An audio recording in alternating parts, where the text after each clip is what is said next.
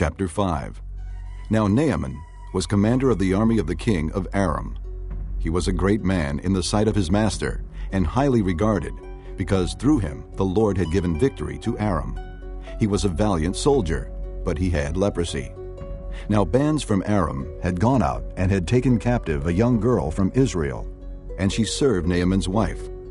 She said to her mistress, "If only my master would see the prophet who is in Samaria, he would cure him of his leprosy." Naaman went to his master and told him what the girl from Israel had said. "By all means, go," The king of Aram replied. "I will send a letter to the king of Israel." So Naaman left, taking with him 10 talents of silver, 6,000 shekels of gold, and 10 sets of clothing. The letter that he took to the king of Israel read, "With this letter I am sending my servant Naaman to you, so that you may cure him of his leprosy." As soon as the king of Israel read the letter, he tore his robes and said, Am I God? Can I kill and bring back to life? Why does this fellow send someone to me to be cured of his leprosy? See how he was trying to pick a quarrel with me? When Elijah the man of God heard that the king of Israel had torn his robes, he sent him this message. "Why have you torn your robes? Have the man come to me, and he will know that there is a prophet in Israel." So Naaman went with his horses and chariots and stopped at the door of Elisha's house. Elisha sent a messenger to say to him, "Go, wash yourself 7 times in the Jordan, and your flesh will be restored, and you will be cleansed." But Naaman went away angry and said, I thought that he would surely come out to me and stand and call on the name of the Lord his God, wave his hand over the spot, and cure me of my leprosy. Are not Abana and Pharpar, the rivers of Damascus, better than any of the waters of Israel? Couldn't I wash in them and be cleansed? So he turned and went off in a rage. Naaman's servants went to him and said, "My father, if the prophet had told you to do some great thing, would you not have done it? How much more then when he tells you, 'Wash and be cleansed'?" So he went down and dipped himself in the Jordan 7 times, as the man of God had told him, and his flesh was restored and became clean like that of a young boy. Then Naaman and all his attendants went back to the man of God. He stood before him and said, Now I know that there is no God in all the world except in Israel. Please, accept now a gift from your servant." The prophet answered, "As surely as the Lord lives, whom I serve, I will not accept a thing." And even though Naaman urged him, he refused. "If you will not," Said Naaman, "please let me, your servant, be given as much earth as a pair of mules can carry. For your servant will never again make burnt offerings and sacrifices to any other god but the Lord. But may the Lord forgive your servant for this one thing. When my master enters the temple of Rimmon to bow down, and he is leaning on my arm, and I bow there also, when I bow down in the temple of Rimmon, may the Lord forgive your servant for this." "Go in peace," Elijah said. After Naaman had traveled some distance, Gehazi, the servant of Elisha, the man of God, said to himself, My master was too easy on Naaman, this Aramean, by not accepting from him what he brought. As surely as the Lord lives, I will run after him and get something from him." So Gehazi hurried after Naaman. When Naaman saw him running toward him, he got down from the chariot to meet him. "Is everything all right?" He asked. "Everything is all right," Gehazi answered. "My master sent me to say, 2 young men from the company of the prophets have just come to me from the hill country of Ephraim. Please give them a talent of silver and 2 sets of clothing." "By all means, take 2 talents. Said Naaman. He urged Gehazi to accept them, and then tied up the 2 talents of silver in 2 bags with 2 sets of clothing. He gave them to 2 of his servants, and they carried them ahead of Gehazi. When Gehazi came to the hill, he took the things from the servants and put them away in the house. He sent the men away, and they left. Then he went in and stood before his master Elijah. "Where have you been, Gehazi?" Elijah asked. "Your servant didn't go anywhere." Gehazi answered. But Elijah said to him, "Was not my spirit with you when the man got down from his chariot to meet you? Is this the time to take money, or to accept clothes, olive groves, vineyards, flocks, herds, or men servants and maid servants? Naaman's leprosy will cling to you and to your descendants forever." Then Gehazi went from Elijah's presence, and he was leprous, as white as snow. Chapter 6. The company of the prophets said to Elisha, Look, the place where we meet with you is too small for us. Let us go to the Jordan, where each of us can get a pole, and let us build a place there for us to live. And he said, Go. Then one of them said, Won't you please come with your servants? I will.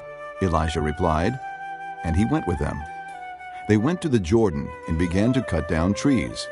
As one of them was cutting down a tree, the iron axe head fell into the water. Oh, my Lord! He cried out. It was borrowed. The man of God asked. Where did it fall? When he showed him the place, Elijah cut a stick and threw it there, and made the iron float. Lift it out, he said. Then the man reached out his hand and took it. Now the king of Aram was at war with Israel. After conferring with his officers, he said, I will set up my camp in such and such a place. The man of God sent word to the king of Israel. Beware of passing that place, because the Arameans are going down there. So the king of Israel checked on the place indicated by the man of God. Time and again, Elisha warned the king, so that he was on his guard in such places. This enraged the king of Aram. He summoned his officers and demanded of them. Will you not tell me which of us is on the side of the king of Israel? None of us, my lord the king, said one of his officers. But Elisha, the prophet who is in Israel, tells the king of Israel the very words you speak in your bedroom. Go, find out where he is, the king ordered, so I can send men and capture him. The report came back. He is in Dothan. Then he sent horses and chariots and a strong force there. They went by night and surrounded the city. When the servant of the man of God got up and went out early the next morning, an army with horses and chariots had surrounded the city. Oh, my lord, what shall we do? The servant asked. Don't be afraid, the prophet answered. Those who are with us are more than those who are with them. And Elijah prayed, O Lord, open his eyes so he may see. Then the Lord opened the servant's eyes, and he looked and saw the hills full of horses and chariots of fire all around Elisha. As the enemy came down toward him, Elisha prayed to the Lord, Strike these people with blindness. So he struck them with blindness, as Elisha had asked.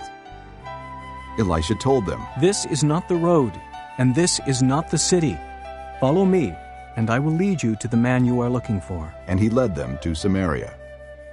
After they entered the city, Elisha said, Lord, open the eyes of these men so they can see. Then the Lord opened their eyes, and they looked, and there they were, inside Samaria.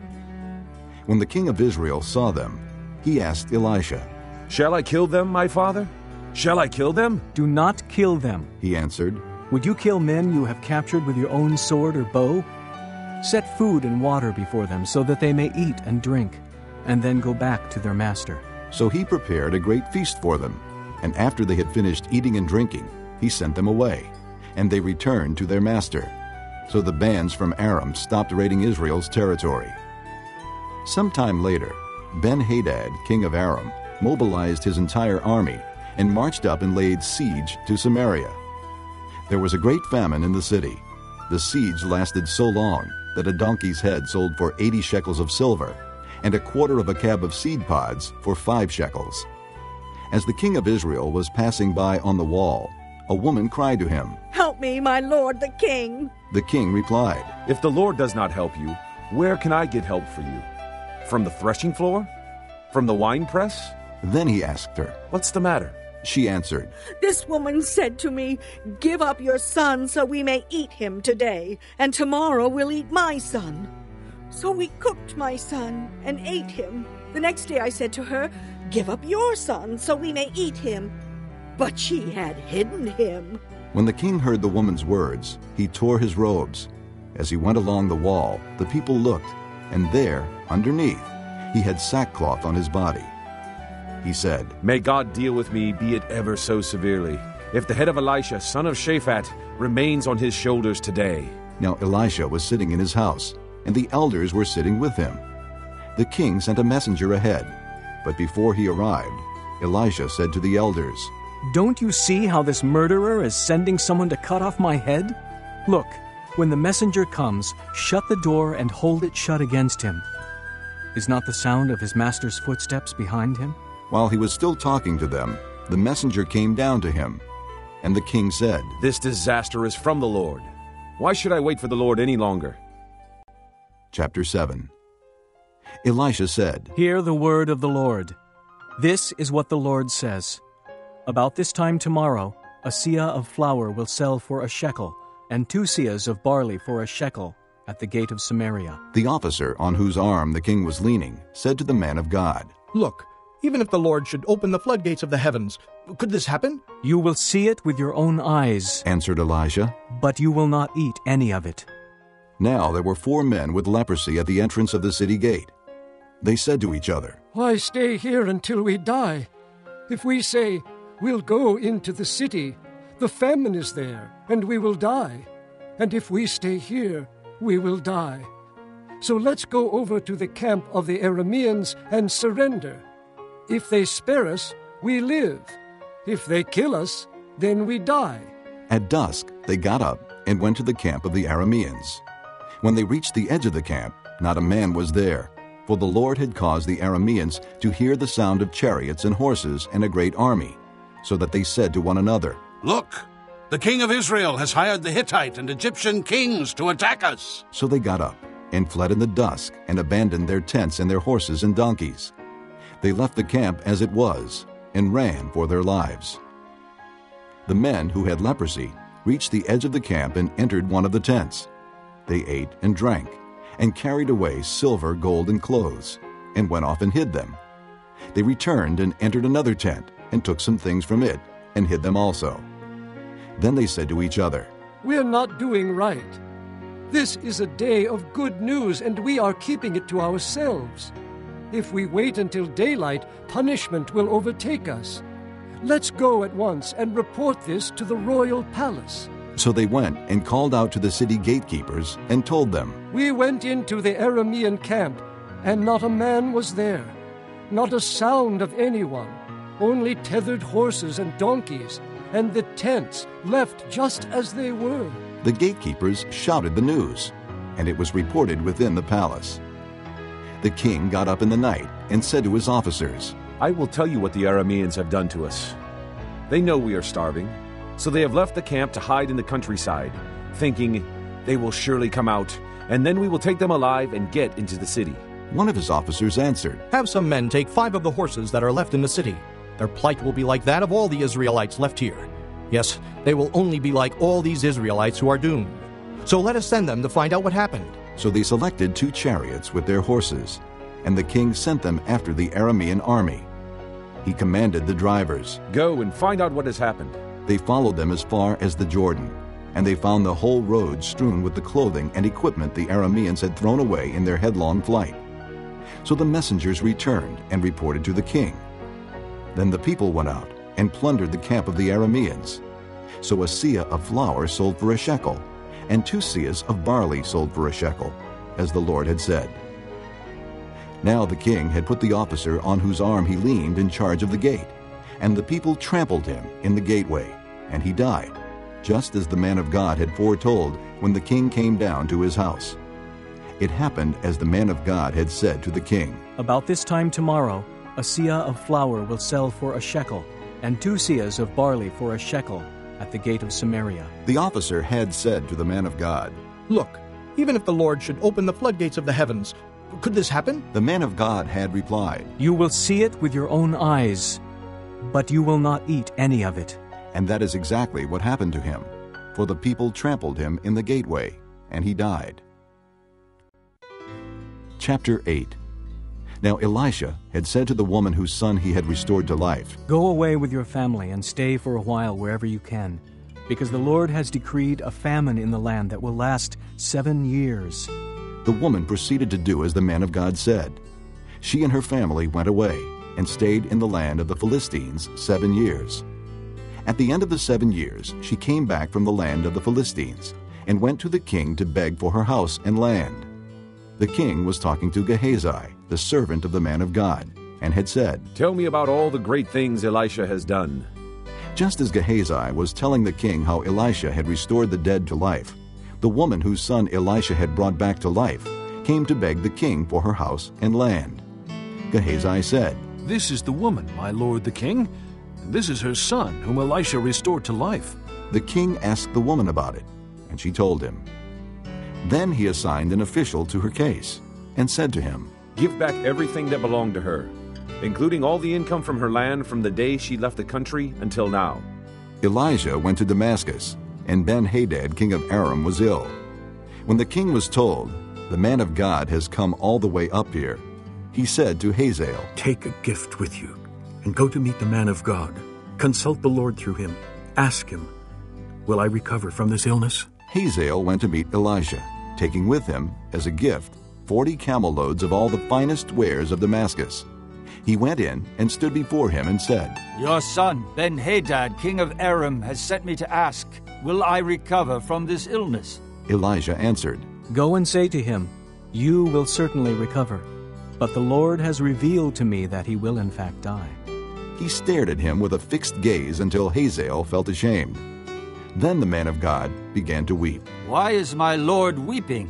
asked Hazael. "Because I know the harm you will do to the Israelites," he answered. "You will set fire to their fortified places, kill their young men with the sword, dash their little children to the ground, and rip open their pregnant women." Hazael said, "How could your servant, a mere dog, accomplish such a feat?" "The Lord has shown me that you will become king of Aram," answered Elijah. Then Hazael left Elijah and returned to his master. When Ben-Hadad asked, "What did Elisha say to you?" Hazael replied, "He told me that you would certainly recover." But the next day he took a thick cloth, soaked it in water, and spread it over the king's face, so that he died. Then Hazael succeeded him as king. In the 5th year of Joram, son of Ahab, king of Israel, when Jehoshaphat was king of Judah, Jehoram, son of Jehoshaphat, began his reign as king of Judah. He was 32 years old when he became king, and he reigned in Jerusalem 8 years. He walked in the ways of the kings of Israel, as the house of Ahab had done, for he married a daughter of Ahab. He did evil in the eyes of the Lord. Nevertheless, for the sake of his servant David, the Lord was not willing to destroy Judah. He had promised to maintain a lamp for David and his descendants forever. In the time of Jehoram, Edom rebelled against Judah and set up its own king. So Jehoram went to Zair with all his chariots. The Edomites surrounded him and his chariot commanders, but he rose up and broke through by night. His army, however, fled back home. To this day, Edom has been in rebellion against Judah. Libnah revolted at the same time. As for the other events of Jehoram's reign and all he did, are they not written in the book of the annals of the kings of Judah? Jehoram rested with his fathers and was buried with them in the city of David. And Ahaziah, his son, succeeded him as king. In the 12th year of Joram, son of Ahab, king of Israel, Ahaziah, son of Jehoram, king of Judah, began to reign. Ahaziah was 22 years old when he became king, and he reigned in Jerusalem 1 year. His mother's name was Athaliah, a granddaughter of Omri, king of Israel. He walked in the ways of the house of Ahab, and did evil in the eyes of the Lord, as the house of Ahab had done, for he was related by marriage to Ahab's family. Ahaziah went with Joram, son of Ahab, to war against Hazael, king of Aram, at Ramoth-Gilead. The Arameans wounded Joram, so King Joram returned to Jezreel to recover from the wounds the Arameans had inflicted on him at Ramoth in his battle with Hazael, king of Aram. Then Ahaziah, son of Jehoram, king of Judah, went down to Jezreel to see Joram, son of Ahab, because he had been wounded. Obadiah. The vision of Obadiah. This is what the sovereign Lord says about Edom. We have heard a message from the Lord. An envoy was sent to the nations to say, "Rise, and let us go against her for battle." See, I will make you small among the nations. You will be utterly despised. The pride of your heart has deceived you, you who live in the clefts of the rocks, and make your home on the heights, you who say to yourself, "Who can bring me down to the ground?" Though you soar like the eagle, and make your nest among the stars, from there I will bring you down, declares the Lord. If thieves came to you, if robbers in the night, oh, what a disaster awaits you! Would they not steal only as much as they wanted? If grape pickers came to you, would they not leave a few grapes? But how Esau will be ransacked, his hidden treasures pillaged. All your allies will force you to the border. Your friends will deceive and overpower you. Those who eat your bread will set a trap for you, but you will not detect it. In that day, declares the Lord, will I not destroy the wise men of Edom, men of understanding in the mountains of Esau? Your warriors, O Teman, will be terrified, and everyone in Esau's mountains will be cut down in the slaughter. Because of the violence against your brother Jacob, you will be covered with shame. You will be destroyed forever. On the day you stood aloof, while strangers carried off his wealth and foreigners entered his gates and cast lots for Jerusalem, you were like one of them. You should not look down on your brother in the day of his misfortune, nor rejoice over the people of Judah in the day of their destruction, nor boast so much in the day of their trouble. You should not march through the gates of my people in the day of their disaster, nor look down on them in their calamity in the day of their disaster, nor seize their wealth in the day of their disaster. You should not wait at the crossroads to cut down their fugitives, nor hand over their survivors in the day of their trouble. The day of the Lord is near for all nations. As you have done, it will be done to you. Your deeds will return upon your own head. Just as you drank on my holy hill, so all the nations will drink continually. They will drink, and be as if they had never been. But on Mount Zion will be deliverance. It will be holy, and the house of Jacob will possess its inheritance. The house of Jacob will be a fire, and the house of Joseph a flame. The house of Esau will be stubble, and they will set it on fire and consume it.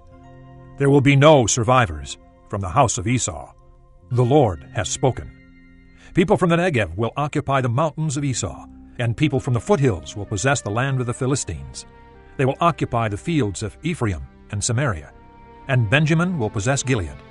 This company of Israelite exiles who are in Canaan will possess the land as far as Zarephath. The exiles from Jerusalem who are in Sepharad will possess the towns of the Negev. Deliverers will go up on Mount Zion to govern the mountains of Esau, and the kingdom will be the Lord's.